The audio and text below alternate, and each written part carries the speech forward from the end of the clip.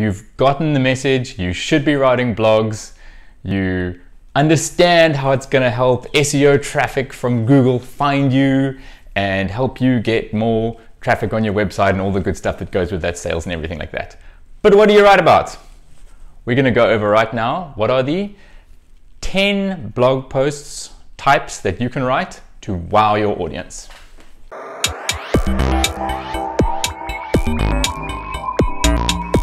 So blog post type number 1, the how-to post. It's pretty obvious, it's pretty self-explanatory. You write a post describing how to do something. So you know how to do things better than your audience. Otherwise they wouldn't come to you. Otherwise they wouldn't want you to do things for them and buy things from you, right? You simply describe to them exactly how you go about doing something. Things to keep in mind are obviously keep this process very simple, very actionable. Don't give your audience something that they couldn't actually do.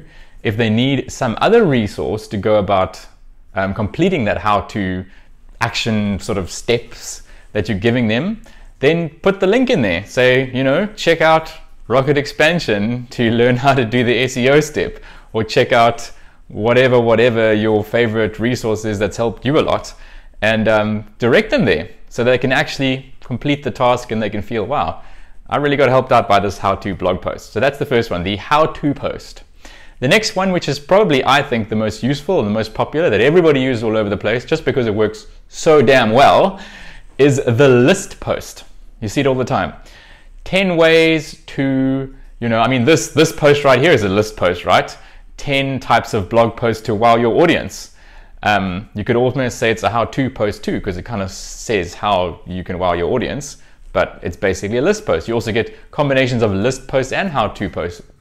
So it's like 10 ways to make lemonade or 10 ways to walk your dog backwards, or whatever you want to write about. But the essential thing about a list post, the audience, your reader knows exactly how many items they're in for. So they go, okay, this read is 10 long, or this read is 15 long. They know they're going to get 15 watch thingamajigamajigs, and they're happy with that. And also, if you want to really just sort of outdo everybody else, you can see, oh, well, everybody else only got 10 or they got 12, but I'm going to do 67. And that kind of makes you look a little bit better. So people go, okay, well, maybe I should rather read the 67. It's just got more value in it. So that's the next one, the list post. I definitely recommend you write a lot of list posts. The next one, which is a type of list post, is called the expert roundup. So the expert roundup is when you actually go around the web, or even better, you actually network and find out a bunch of experts in your niche, and you ask them for quotes, you ask them for what they would do on the subject of your blog post. So, you know, maybe it's 12 author marketing experts share their advice to help new authors get traction online. So now you go and you find all these author marketing experts, you actually reach out to them and you get a little quote from them and you say, we'd love to feature some of your valuable knowledge on our blog. And of course what happens, you know, obviously some of them will say yes, some of them will ignore you, as always happens if you're just reaching out to a whole bunch of people, that's fine. Some of them will be pretty keen. They're being featured as an expert on another person's online platform, makes them look good. Why would they say no? So then you get your 12, you can maybe put your own little commentary on each one and say why it's good, or, you know, write the post to tie them together. But it's relatively easy to create because you, apart from just getting hold of the people, which can be a little bit of a thing sometimes, but once you've got all the quotes and once you put them together, it's just basically compiling what a bunch of people have already said. You can link to their blogs or relevant information on their sites. But the expert roundup is really awesome because it helps you get traffic, because once you post it, you can then reach out to all the experts that contributed and say, hey, I've actually just featured you in this post. As you know, I've written about you and I featured your expert tip here. I'd love if you could share it or let your audience know, or even link back to it. And a good bunch of time that those experts and the people you featured will go, okay, sure, sounds great. And they'll give you some of their traffic. So that's number 3, the expert roundup. Next is the interview post. So we just featured one of these on our website. I was featured in a summit, the Children's Book Mastery Summit, and Karen very nicely shared the interview that was between her and I on, I think it was how to get more traffic to your author website. So if you look on our blog post, you'll see that that's the last post up, I think before this one. It's an interview post. She basically asked me questions, I give her answers, and it's nice. You get a kind of a dialogue feel. If there's a video that goes with it, you can put the video there as well, and you could break it down into headings. Like, that's quite a useful way. Each little bunch of interview information has got its own heading, so people can kind of skip to the section that they're interested in. So that's the interview post. Next one is the what is post. This is very simply, you are wanting to maybe help your audience understand about a certain type of thing, and you're just going to say, well, what is that thing? Explain it. I mean, what is a marketing funnel? Could be a great post. What is SEO?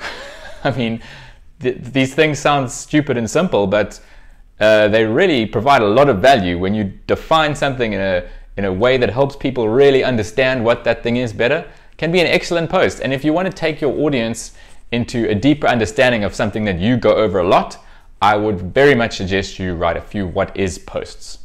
The next one is which is number 6. The next one is the why post. Now this actually could have a huge amount of variations, but basically you're saying, why does blah blah, or you can ask a question like this, like, does every business need X? That's kind of like a why post. You're saying, well, why a business needs it or why a business doesn't need it.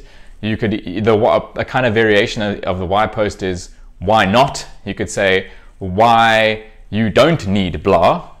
It's kind of the reasoning. It's basically the reasoning behind post, and you're going to explain the reasoning behind something. And you can take completely one angle, another angle. You can kind of play two angles against each other, like why you need a successful, or why you need,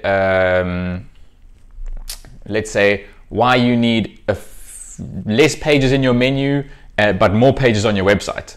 So it's kind of like you could play a big thing off with a small thing. I'm not saying that is the truth or whatever, I'm just giving you an example. Great, so that's the why post. Number 7 is the trending topic post. This is pretty self-explanatory, but I mean, I saw Dr. Berg do a video post about the coronavirus. So the coronavirus is a trending topic right now in February 2020, and he went all over the coronavirus, what a coronavirus is. I was pretty interested to hear that there are many types of coronavirus. They just happen to call this coronavirus the coronavirus, but actually there's many types of coronavirus, and some of them aren't dangerous at all. Anyway, I find that quite interesting. Trending topic. He's a health expert. He's like, okay, I'm gonna talk about the coronavirus because it's a trending topic, and no doubt anybody who's kind of interested in Dr. Berg or interested in health, and they want to know about the coronavirus, they feel like he's an expert, they go, okay, I'm going to learn about the coronavirus from Dr. Berg. There you go, trending topic. Grab onto that. You immediately get that now interest that jumps on board and learns more from you like that. The next one is the review post.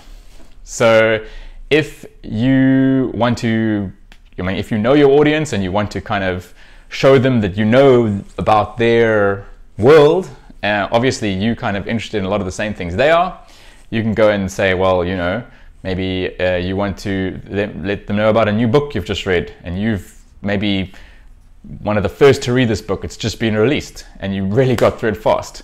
Cool. You can write a review of what you feel about that book. You can say, no spoilers, or spoiler alert if you've read it, or you can do that whole kind of thing. You could review products. You can review processes that are available. You could do all sorts of reviews, but a review gives your audience that rare behind the scenes look, so they don't have to commit to really buying or subscribing or whatever, and a lot of people will come and just check you out just to see what your review is. So that is number 8, the review post. Number 9 is the case study post. A case study is just simply you go through an example of how you have completed a task or completed a project, delivered it, and it's kind of, you could say it's a success story, or maybe it's not even a success story, maybe what you've learned through quite a difficult project that you had that maybe wasn't even a success, but it still gives valuable information because maybe you didn't really win the job, but you did win the lesson, if you follow what I'm saying. Something like that, right? So that's a kind of case study, can almost be a bit of a story. You can also take other people's case studies. You can say, I don't know, why the building of McDonald's as a business is an exercise in, I don't know what, real estate, smart real estate choosing or something like that, right? Just making that up as I go along. So a case study could be about somebody else's story, and that also could be very valuable to your readers, and then gives you the opportunity to back it up with other information that you find in research. So can be a great one as well. Your own case studies, I find, make very nice blog posts, because they also help you kind of sell what you can do. You can show the results you produced for your previous clients, and that really helps take people that are maybe thinking of giving you a chance and really giving them a behind the scenes look, so they can go, oh, okay, cool. Well, if they did that for those guys, maybe you can also do that for me. So I highly recommend the case study as a type of post.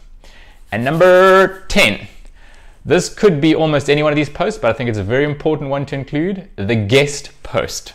So guest posting is an important part of your blogging strategy. You actually aren't going to have the guest post on your own blog. You're going to have it on somebody else's blog. You're going to reach out through any channel possible. Sometimes it's in person, sometimes it's on a call. You can find somebody on LinkedIn, you can network through email, however which way, but you basically reach out to another blog and find the right person, and you say, hey, I would love to write a post on your blog. And in that post, you make sure you link back to the posts on your blog that you want people to read more about, and you write an excellent post for their blog.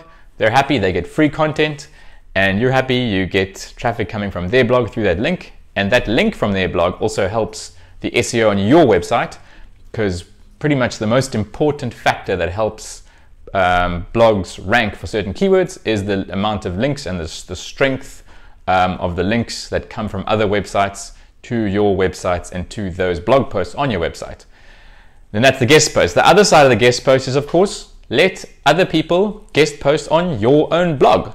And it's the benefit, of course, is that you get free content. I've just had 2 guest posts on our blog, and it's great. You know, they give you the content. You maybe just put a featured image there for the top or whatever. You can do a tiny bit of editing if you want, or you can just put it up as it is. There you go. Presto, new content. So that is the 10 types of blog posts that you can write to wow your audience. Tell me about which one you are going to write about next.